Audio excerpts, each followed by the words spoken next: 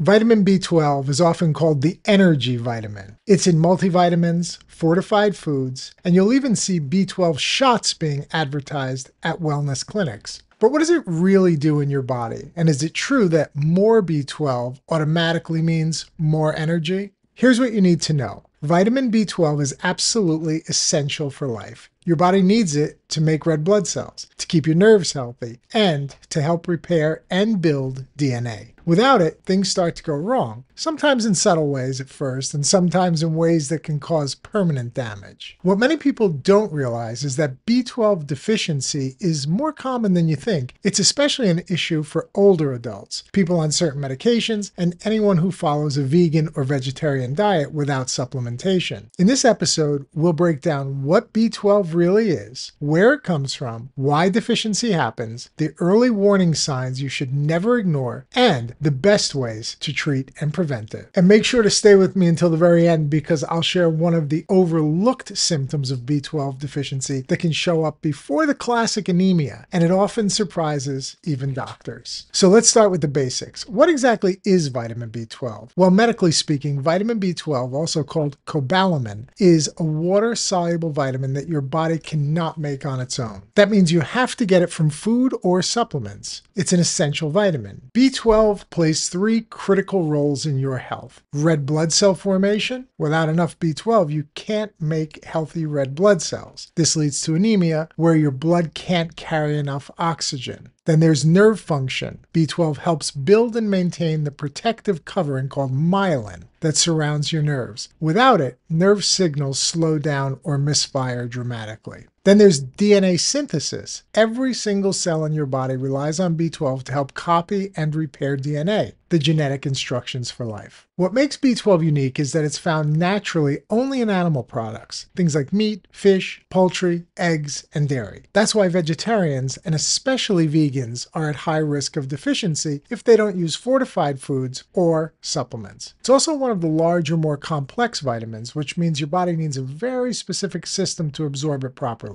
That involves stomach acid, a protein called intrinsic factor, and the small intestine. If any part of that chain breaks down, like in older adults with low stomach acid, like people with autoimmune conditions that destroy intrinsic factor, you can become deficient even if your diet has plenty of vitamin B12. Let me give you a plain English analogy. Think of B12 like the spark plugs in your car. They're small, but without them, the whole engine misfires. You can have plenty of gas in the tank, in other words, plenty of food and calories, but without B12, your body's engine just doesn't run right. So B12 may be tiny, but it's essential for keeping your blood, your nerves, and your entire body functioning smoothly. So where does vitamin B12 actually come from, and how does your body absorb it? Let's begin with dietary sources. Vitamin B12 is found naturally only in animal-based foods, including meat. Examples are obviously beef, pork, lamb, poultry like chicken and turkey, fish and shellfish like salmon, tuna, clams, sardines, and eggs or dairy products like milk, cheese, and yogurt. For people who don't eat animal products, B12 can also be found in fortified foods like breakfast cereals, nutritional yeast, and plant-based milks that have had B12 added to them. Now let's look at the daily needs. The recommended daily amount for most adults is only about 2.4 micrograms. That's a tiny amount, but even though the requirement is small, not getting it consistently can lead to big problems over time. Now, with regard to absorption, here's where B12 is different from most vitamins. Absorbing is a multi-step process. First, stomach acid frees B12 from food. Then it binds to a protein made by the stomach lining, which is called intrinsic factor. That complex travels to the small intestine, where it's finally absorbed into the bloodstream. If any step in that process fails, not enough stomach acid, damage to the stomach lining, or disease in the small intestine, B12 absorption drops sharply. With age, older adults naturally produce less stomach acid, which makes it harder for them to release B12 from food. Some medical conditions like atrophic gastritis or celiac disease also interfere with absorption. The long-term use of certain medications like aspirin acid blockers, PPIs, H2 blockers, or metformin for diabetes also reduce B12 absorption. Here's another plain English analogy. Imagine B12 is like a VIP guest at a concert. To get in, they need a special ticket. In this case, it's intrinsic factor, and someone to guide them to their seat, the small intestine. If they lose the ticket, or if the guide isn't there, they never make it into the show, even if the concert is right next door. So while B12 is abundant in food for most people, the real challenge is absorbing it properly, and that's why deficiency becomes more common with age and certain health conditions. Now that we know where B12 comes from and how it's absorbed, let's talk about why deficiency happens. There are several main causes, some related to diet, others to absorption problems, and some to medical conditions. Since B12 is found only in animal products, vegans are at the highest risk if they don't take supplements or eat fortified foods. Vegetarians who eat eggs or dairy may get some B12, but even then it's often not enough. Over time, this can lead to depletion. Because the body stores B12 in the liver, deficiency may actually take years to show up. Pernicious anemia is an autoimmune condition where the body destroys the stomach cells that make intrinsic factor. Without intrinsic factor, even if you eat plenty of B12, you simply can't absorb it. Pernicious anemia normally shows up later in life and can cause severe neurological problems if untreated. Conditions like Crohn's disease, celiac disease, or chronic gastritis can damage the small intestine where B12 is absorbed. Weight loss surgery, like gastric bypass or surgical removal of parts of the stomach or the ileum, can also permanently reduce absorption of vitamin B12. Certain medications can also have an impact. The long-term use of proton pump inhibitors, or PPIs, or H2 blockers lowers stomach acid. This makes it harder for B12 to be released from food. Metformin is a common diabetes medication, and it's also been linked to lowering B12 levels with chronic use. As we age, stomach acid naturally declines. This means even people who eat meat and dairy can still become deficient, simply because their bodies can't break it down and absorb it efficiently. Think of B12 like water coming through a series of pipes. If the supply is cut off at the source, like a vegan diet, nothing comes in. If the pipes are blocked, think of Crohn's disease or surgery, it can't flow. And if the faucet is broken, no intrinsic factor is produced. So you can't get any water even though the tank is full. Key takeaway here is that deficiency can come from not getting enough B12 in your diet, but far more often it's because your body has trouble absorbing it properly, and that's why it's so common in older adults and people with certain health conditions. Vitamin B12 deficiency can affect the body in a wide variety of ways. Some are obvious, and some are much more subtle. Let's go through the main symptoms and why they happen. Number one, fatigue and weakness. Without enough B12, your body just can't make healthy red blood cells. This leads to megaloblastic anemia, where the cells are large and fragile, but they just can't carry oxygen efficiently. The result? Well, it's constant tiredness, weakness, and shortness of breath, and people also have pale skin. Second, we have neurological symptoms. This is one of the most dangerous parts of B12 deficiency. It can damage the nervous system. Numbness and tingling in the hands and feet, called peripheral neuropathy, is often a symptom. There can also be difficulty with balance or walking. Muscle weakness or clumsiness is also seen with B12 deficiency, as are memory problems, confusion, and even dementia-like symptoms in severe cases. Here's the key point. These neurological symptoms can develop even without anemia. That means someone can have normal-looking blood counts but still suffer from nerve damage if their B12 level is low. Psychological and cognitive changes like mood disturbances such as depression or irritation can also occur. Difficulty concentrating, or what we call brain fog, can absolutely come to manifest itself with B12 deficiency. In older adults, deficiency has been linked to increased risk of cognitive decline for sure.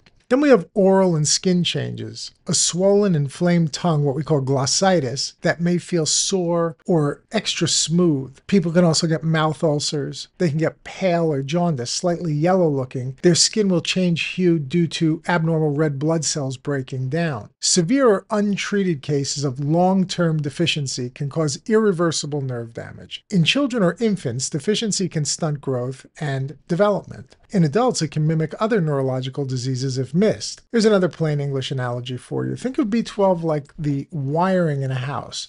Without it, the lights, or the energy, starts to flicker. The appliances, like the nerves and the muscles, misfire, and eventually the whole electrical system becomes unreliable. You might first notice dim lights, call it fatigue, but if the wiring keeps fraying, you have this ongoing deficiency, you'll start to see major breakdowns in the system. Key takeaway, B12 deficiency doesn't just cause anemia and tiredness. It can cause neurological damage that may become permanent if not treated early. That's why awareness and early testing are so important. Now let's talk about diagnosis and testing. How do doctors actually diagnose vitamin B12 deficiency? Well, number one is blood tests. The first step is usually a simple serum B12 test. Normal ranges vary, but generally a level between 200 picograms per milliliter is considered deficient. Here's the catch. Some people with levels in the low normal range, 200 to 300 pg per ml, can still have symptoms. Then there are functional tests. That's why doctors often use additional tests to confirm vitamin B12 deficiency. Methylmalonic acid, MMA. This rises when B12 is low, making it a very sensitive marker. Homocysteine is also a very important test. This is also elevated in B12 deficiency, though it can be higher for other reasons too. These tests help catch cases where the standard B12 level looks okay, but the body's actually running low. Then there's a CBC, or a complete blood count. This is a very, very common blood test that we've basically all had. A CBC can show signs of megaloblastic anemia, those large immature red blood cells that have trouble carrying oxygen. But remember, anemia doesn't always appear first. Neurological symptoms may show up before blood changes, which is why relying on anemia to make the diagnosis can miss many cases. Now let's talk about identifying the cause once deficiency is confirmed. The next step is always figuring out why.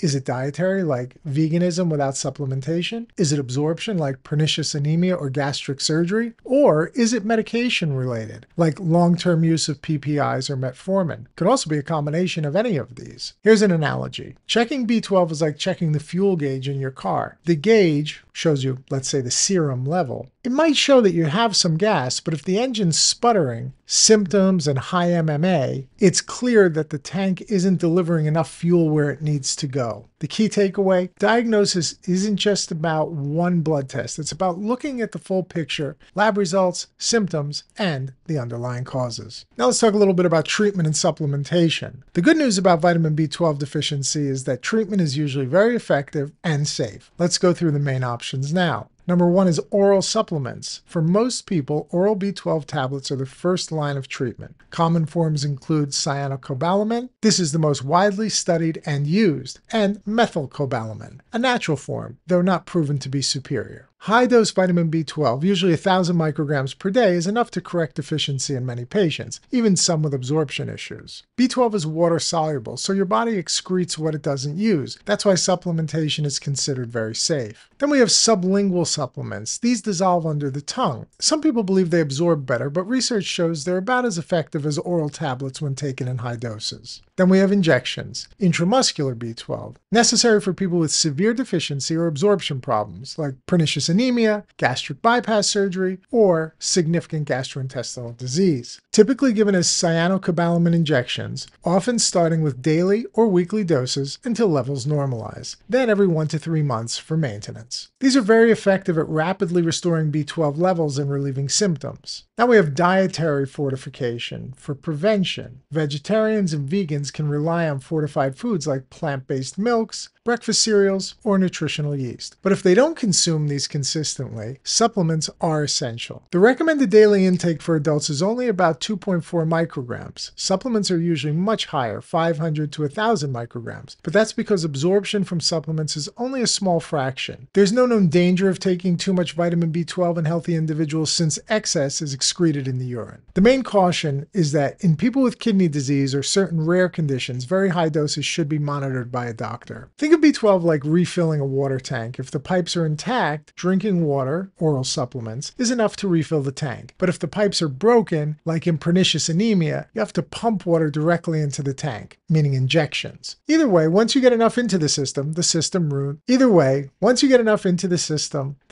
runs smoothly again. Here's a key takeaway. Most deficiencies can be corrected with simple oral supplements, but people with absorption issues often often need injections for life. Either way, treatment is safe and effective and can prevent serious, even permanent complications. Now let's talk about a few of the myths and facts with regard to vitamin B12. With all the hype around vitamin B12, there are plenty of misconceptions. Let's clear up a few of those most common ones right now. Myth number 1, B12 gives everybody a big energy boost. The fact is, if you're deficient, restoring B12 can absolutely improve your fatigue and energy levels, but if your levels are normal, taking extra won't make you feel like a superstar. It's not going to give you that supercharged feeling that some people try to promote. It's not like caffeine. It's simply replacing what your body is already missing. Myth number 2, B12 shots are always better than pills. The fact is, injections are necessary for people with absorption problems like pernicious anemia or gastric surgery, but for many others, high-dose oral supplements work just as well. Pills are usually easier, cheaper, and just as effective for most people. Now we come to myth number 3. Only vegans get B12 deficiency. The fact is, vegans are at high risk if they don't supplement, but they're not the only ones. Older adults, people on acid blockers or metformin, and those with GI conditions are all at risk even if they eat meat and dairy. Myth number 4, you can't overdose on B12, so more is always better. The fact is, while B12 is very safe and excess is excreted in the urine, there's no added benefit to megadose if your body doesn't need it. More isn't always better. Balance is the key. Also remember, with renal insufficiency, it can be dangerous. Key takeaway is that B12 is essential, but it's not magical. It restores what your body lacks, but it doesn't act like a stimulant. And the best form of supplementation depends on your personal health situation. So let's wrap it up. Vitamin B12 is small, but it's mighty. It plays a critical role in keeping your blood healthy, your nerves functioning, and your brain sharp. We've covered what B12 is. It's a water-soluble vitamin, essential for red blood cells, nerve health, and DNA synthesis. We've covered where it comes from, mostly animal-based foods with fortified options for vegetarians and vegans. We've also talked about why deficiency happens, from vegan diets without supplementation to absorption problems like pernicious anemia, GI disorders, or certain medications. We've also talked about the symptoms, fatigue, weakness, anemia, but also the overlooked neurological changes like numbness, tingling, balance issues, and memory problems that can appear before anemia. The diagnosis is found through blood tests, methylmalonic acid, homocysteine, and the importance of looking beyond borderline normal numbers. Treatment starts with oral supplementation and includes injections for those with absorption problems. Treatment can also involve fortified foods for prevention, especially in vegetarians and vegans. The myths. No, B12 isn't a miracle energy booster, and no, shots aren't automatically better than pills. Here's the most important takeaway. B12 is common, treatable, and preventable. The danger isn't that it's rare, it's that it often goes unnoticed until the damage is already done. That's why early testing and treatment really do matter. So if you're at risk, whether you're a vegan, on long-term acid-reducing medications,